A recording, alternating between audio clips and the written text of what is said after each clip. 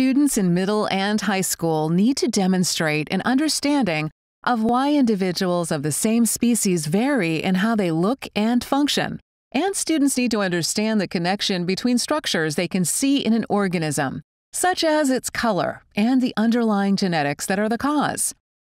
But looking for variation in a large population is hard to do in a classroom.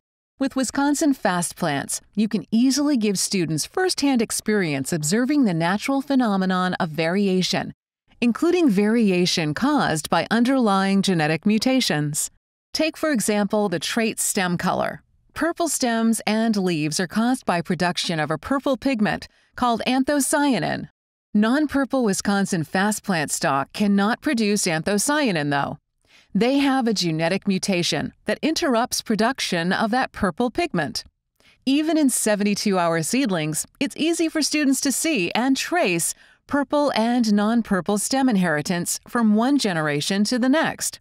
Other Wisconsin Fast Plant genetic stock, like rosette dwarf and yellow greenleaf, are also available that have easy-to-identify traits caused by genetic mutations. With Wisconsin Fast Plants, students can easily see and measure variation in a population and use first-hand data they collect to explain genetic inheritance.